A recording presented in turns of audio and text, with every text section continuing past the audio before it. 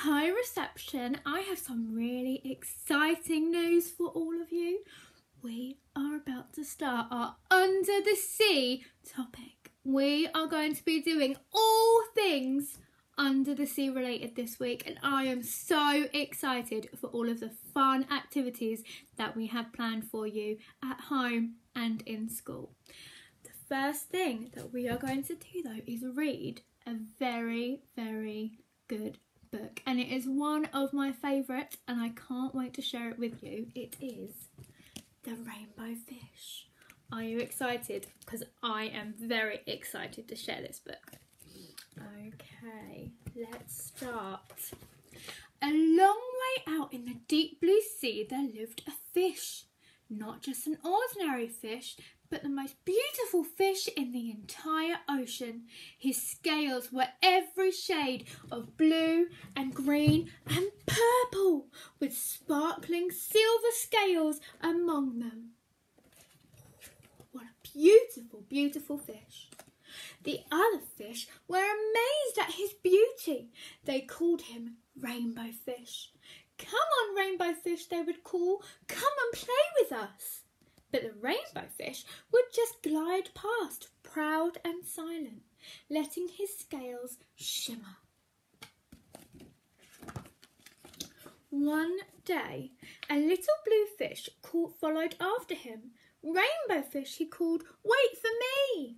Please give me one of your shiny scales. They are so wonderful and you have so many." "You want me to give you one of my special scales?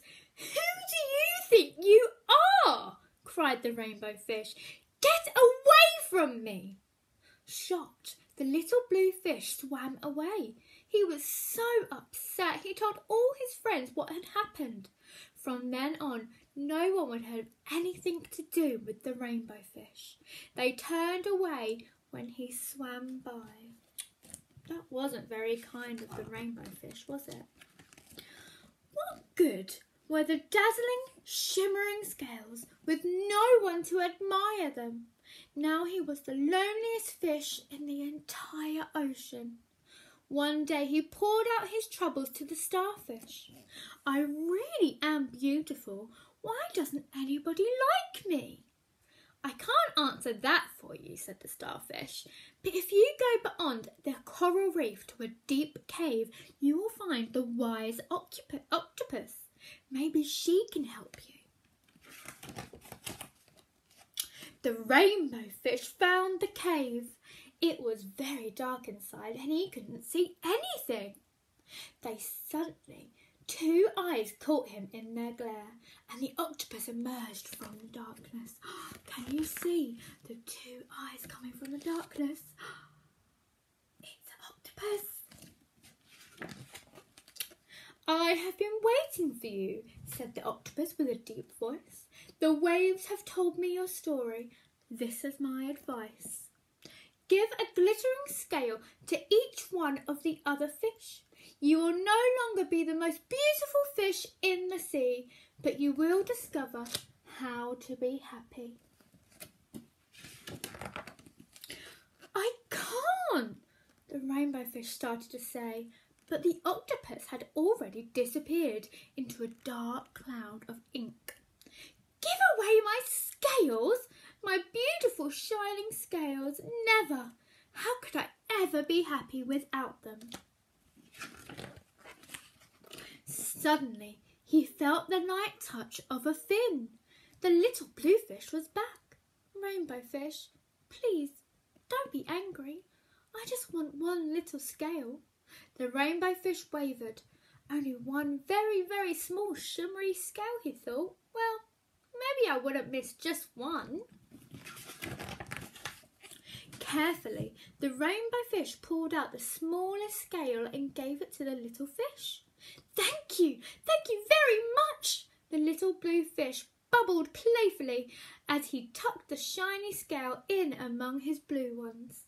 A rather peculiar feeling came over the Rainbow Fish. For a long time he watched the little blue fish swim back and forth with his new scale glittering in the water.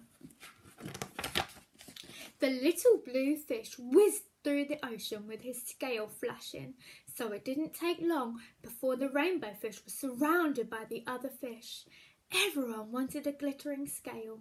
The rainbow fish shared his scales left and right, and the more he gave away, the more delighted he became.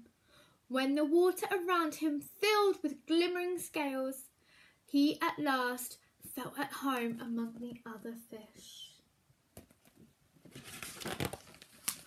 Finally, the rainbow fish had only one shining scale left.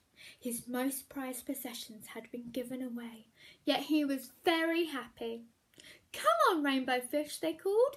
"Come and play with us." "Here I come," said the rainbow fish, and happy as a splash, he swam off to join his friends. The end.